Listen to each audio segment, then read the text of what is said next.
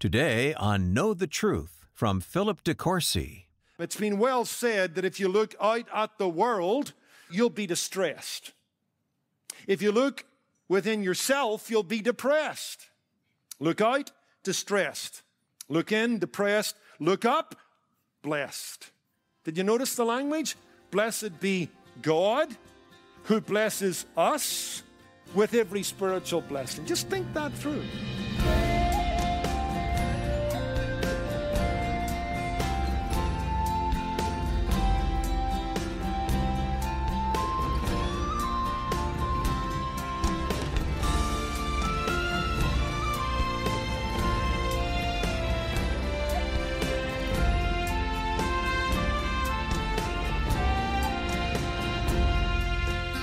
James 1:17 says that every good and perfect gift is from above, coming down from the Father of lights. Today on Know the Truth, Philip de Courcy encourages us to stop looking down at our failures and around at our circumstances, and to look upward to where our help and blessings come from. It's an encouraging message titled Greatly Blessed from the Life Together series. And you can listen online at ktt.org and also find other helpful resources there. But right now, here's Pastor Philip. Let's take our Bibles and turn to Ephesians chapter 1 and verse 3 through 14. If you're joining with us this morning for the first time, we're in a series on the book of Ephesians called Life Together, a message I've called Greatly Blessed. So let's get blessed this morning by reading this blessing. Ephesians 1 verse 3. Blessed be the God and Father of our Lord Jesus Christ, who has blessed us with every spiritual blessing in the heavenly places in Christ. As we return to our study in the letter to the Ephesians, here Paul is breathless, thrilled, caught up in the rhapsody of soul concerning what the Christian has in having Jesus. Paul is in a rhapsody of soul. And by the way, Paul is locked up when he writes this. Paul's in prison, right? Ephesians 6:20. He's an ambassador in chains. This is one of the prison epistles. We looked at that in the introduction a couple of weeks ago. But while he's locked up, he's locked onto the benefits and blessings he has in Jesus Christ. Paul is not feeling sorry for himself one iota. He is humbled by the electing sovereign mercy of God. He's happy to be in Christ and all the benefits that accrue to him, and he's hopeful for future salvation. I hope you're not feeling sorry for yourself this morning. Not if you're a man in Christ. Not if you're a woman in Christ. This should be a rhapsody of soul, given who he is, and he's yours, given what he's done for you and promises to do out into eternity. Oh, happy day. Oh, happy day when Jesus washed my sins away. He taught me how to watch and pray and live rejoicing every day. Oh, happy day. Oh, happy day when Jesus washed my sins away. That's Paul. Now, before we go any further, these 12 verses form a doxology. This is a blessing. This is a eulogy, a thanksgiving before God. Paul begins his engagement and his encouragement to the Ephesians by blessing God for blessing him with every conceivable blessing. Did you notice the language? Blessed be God, who blesses us with every spiritual blessing. Just think that through. Paul wants to bless God for blessing him with every conceivable blessing. Is that where you're at this morning? Are we in that frame of mind like David in Psalm 103 verses 1 to 5? Bless the Lord, O my soul. Is that the first thought that came to your mind this morning?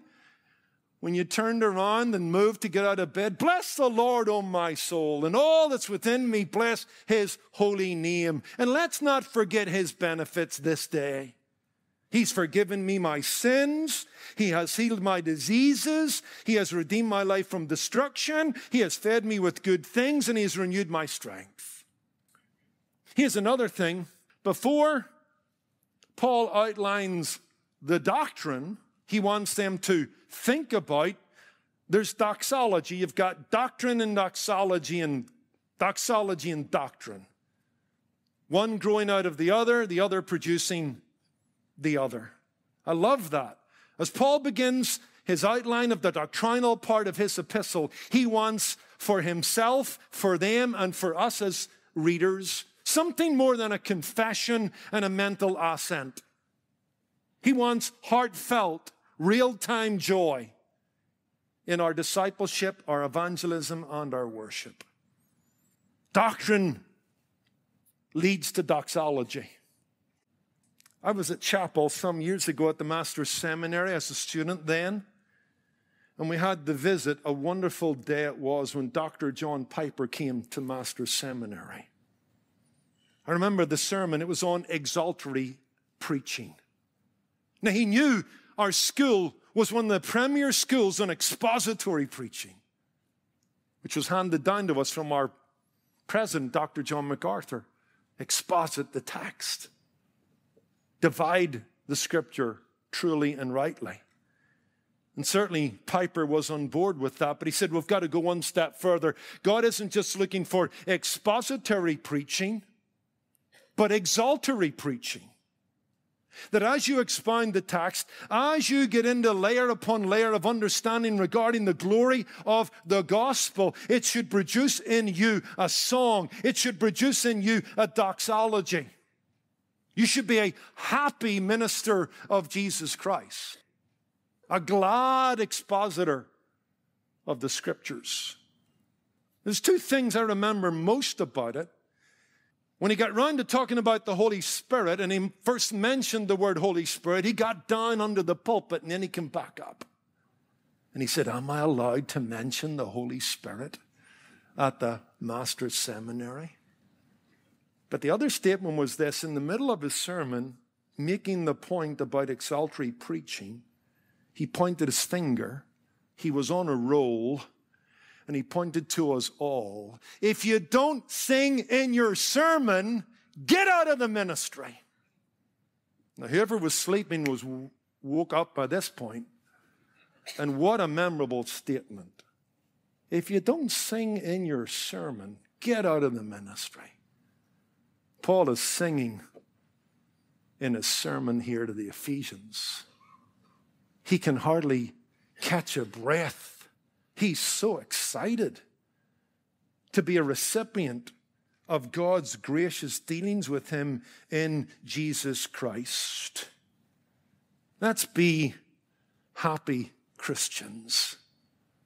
Let's be those who thrill at the sound of Jesus' name, at the retelling of the gospel, as understanding all that God has done for us in Jesus Christ. Let's repent of our yawning. Let's repent of the thought that I've heard this before.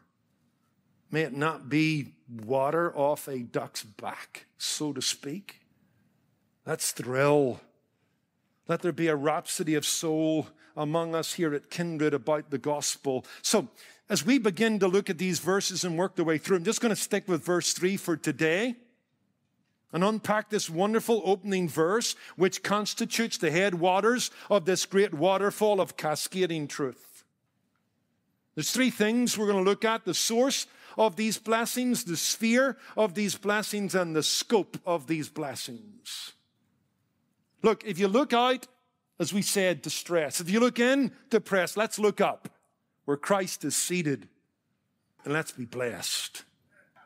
Let's look at the source. Verse 3, blessed, here's the source, be the God and Father of our Lord Jesus Christ. God the Father is the benefactor. We are the beneficiary. James 1:17. Every good and perfect gift comes from above, from the Father of lights, with whom there is no variableness, neither shadow of turning. The God who is worthy of our blessing has blessed us with every conceivable blessing. And you'll notice these words, has, who has blessed us. These possessions are ours. All of these benefits in Jesus Christ are ours.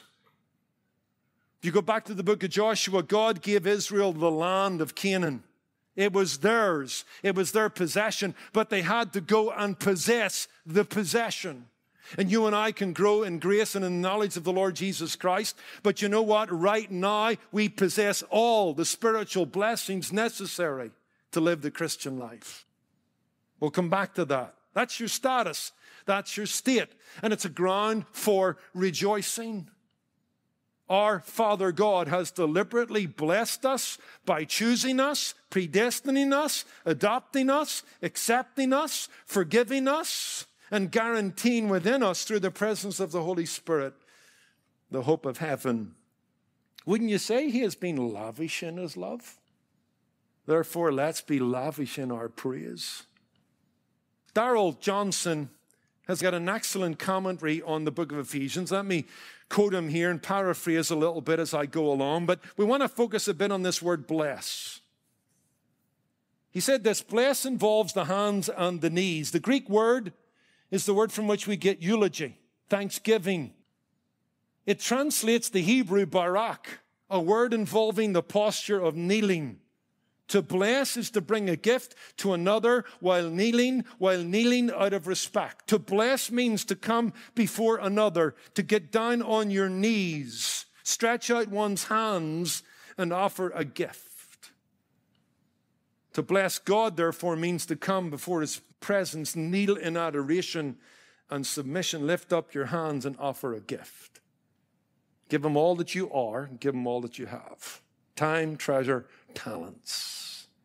And we're told to do that. Blessed be the God, or blessed be the God and Father of our Lord Jesus Christ. Let's go before him and offer ourselves, our family, our business, our time, our money, our talents to him. Not marvelous.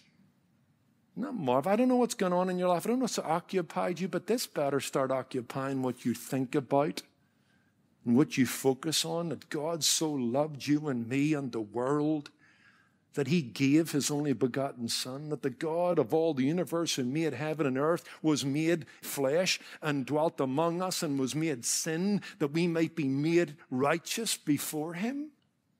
Is there anything more glorious? Is there a thought in the world of math and science and medicine more glorious than that? Blessed be the God and Father of our Lord Jesus Christ, who blessed us. God humbled himself, and Christ became obedient to the death of the cross. Amazing, amazing grace. How sweet the sound that saved a wretch like me. And when we've been there 10,000 years, bright shining as the sun, no less days to sing his praise than when we first begun. The source of these blessings, the sphere of these blessings. Now, there's several spheres. There's different layers to this. Look at the text. Blessed be the God and Father of our Lord Jesus Christ, who has blessed us. That's the source. Here's the sphere. With every spiritual blessings in, that's the location, in the heavenly places, that's the location, sphere, in Christ. Let's unpack that. First and foremost, these gifts and displays of God's goodness and grace are ours in, through, with, by union with Jesus Christ. See, when you and I put our faith in Jesus Christ, the Holy Spirit brings us into vital union with Christ, right? The bride to the bridegroom, the branch to the vine. You get the analogies we looked at a few weeks ago. So by faith, we have union with Christ. And our union with Christ is the outcome of the Father's will, who chose us to that end. And the Spirit's work, who brought that about in real time through an effectual calling. And you know what? All that Jesus Christ is and all that he has accomplished as prophet, priest, and king, it's ours in Christ. The fruits of his death, burial, resurrection, ascension, enthronement, and promised return, ours to enjoy. Because we're in union with him. Where he is, we are representatively there. What he has achieved is ours by heritage. John MacArthur's right. Christ's riches are our riches. His righteousness is our righteousness. His resources are our resources. It's through Christ. It's in Christ, in union with him, that we access these gifts and benefits. Look at verse 3. In Christ, we have spiritual blessings. Look at verse 4. He chose us in him. Look at verse 7. In him, we have redemption through his blood. Look at verse 11. In him, we also have obtained an inheritance. That's what we have in union with Jesus Christ. You need to start counting your spiritual pennies, my friend, and all that you have in the Savior. And by the way, here's a wonderful thought. It's not a question of how long you're in Christ. It doesn't matter whether you're a year in Christ. Met a young man at breakfast, just a few months in Christ yesterday. It doesn't matter whether you're a year in Christ or 50 years in Christ. It doesn't matter how deep you're in Christ, whether you're paddling or you're submerged. These are your blessings, young or old, mature or immature. We might only give ourselves 1 out of 10 for evangelism, 2 out of 10 for prayer, 3 out of 10 for holiness, but it doesn't matter. Well, it does want you to get beyond that. But you know what I mean? It doesn't matter in terms of these blessings are still yours. All you have to be is in Christ. It's not an issue of time or depth. In Christ, in union with Christ, all of these are yours. Presently, entirely, irrevocably. Philip Graham Ryken says this marvelously. We are blessed with every spiritual blessing in Christ. Just as we were utterly lost in Adam through the imputation of his sin, so we are completely saved in Christ through the gift of his salvation. It is in covenant with Christ that we are predestined, redeemed, forgiven, adopted, reconciled, sanctified, and glorified. Christ is not only the beginning and the end of our salvation, he is our salvation, for in him we receive everything we need to be saved. The location of our salvation is Jesus Christ. Here's an analogy. I stole this from one of the writers I've been studying this week. He says this: if we have a friend who owns an exciting sports car, although we can admire it from a distance, we can only enjoy it when we are racing along the motorway in the car with them. Now, I'm in a conversation right now with a guy in the church who has a car I want to drive. It's a Dodge Challenger Hellcat. All right? It's got 800 horsepower. Now, I'm admiring it right now from a distance. We're working on a calendar to get my time in the car. I'm admiring it right now from the outside looking in. But I want to get on the inside. I want to smell the leather, and I want to burn some rubber. Legally, I think. My friend, it's one thing to admire Christ in the gospel. And some of you are here admiring it, and I respect that. There's some element of God-fearing reality in your life, but you got to get in on the inside. You got to know Christ and taste Christ. And when you're in the inside, when you're in union with him, this is all yours. This is all ours as we head down the highway of discipleship. Secondly, you'll notice that these are spiritual blessings. Not going to spend a lot of time on this, but I think these are spiritual in contrast to material. Not that God is not interested in the material welfare and well-being of his people. He has given us all things to enjoy. 1 Timothy 6, verse 17.